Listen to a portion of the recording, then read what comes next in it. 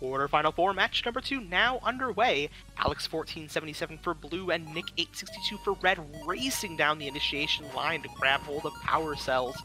And like we've seen before, all 6 robots simultaneously firing into their respective power ports. Red Alliance taking that early lead from the autonomous period, double scoring 101 to 78. We're now seeing Wan Yang and Nick's 862 at the Red Alliance loading zone. Alex 1477 and Nick L returning from that loading zone. They're scoring already for the Blue Alliance. Less than 2 minutes to go. Neck and neck are 2 alliances. Red Alliance racking up the points as we speak.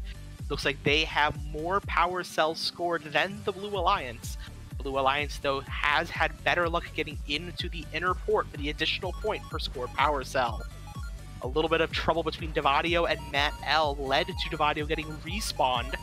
When a robot is in contact with another robot in their territory for 5 seconds, that robot will get respawned onto their initiation line, and a 15-point penalty will be assessed.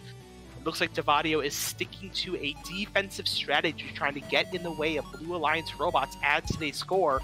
Right now, continually hitting Nick L, and now switching over to Matt L. That defense being played by Devadio seems to be working. The Red Alliance is in the lead with just those 2 Alliance partners working on offense.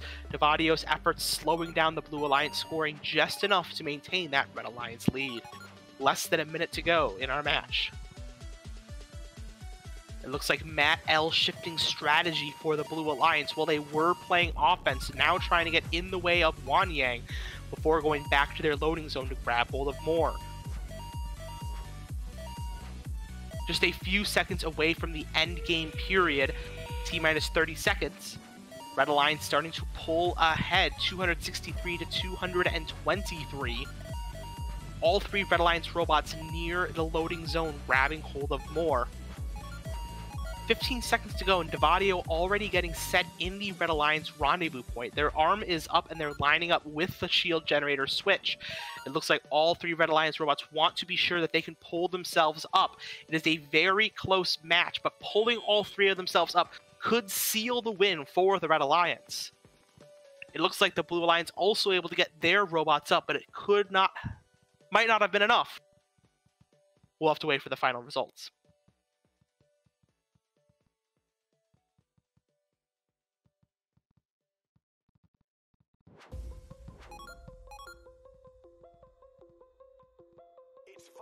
Final scores incoming for Quarterfinal 4 Match 2. This one goes to the Red Alliance. With a final score of 356 to 348, the Red number 3 Alliance has sealed their second quarterfinal win and their ticket on to the semifinals. That means the number 3 Alliance will be going up against the number 2 Alliance in the semifinals. Looking closer at our scores, it looks like both red and blue able to score 75 points during the endgame. So it all came down to the effective autonomous period that the Red Alliance ran at the very beginning of the match. Since it's the end of their day, let's hear it in the chat for our number 6 Alliance and their members, Matt L, Alex 1477, and Nick L. Thank you so much for being a part of SimChamps 2020. Thanks for watching. If you want more fun content, be sure to subscribe and ring the bell to be notified about our latest videos. You can also directly help support Fun by visiting our Patreon at patreon.com/firstupdatesnow or by subscribing at twitch.tv/firstupdatesnow.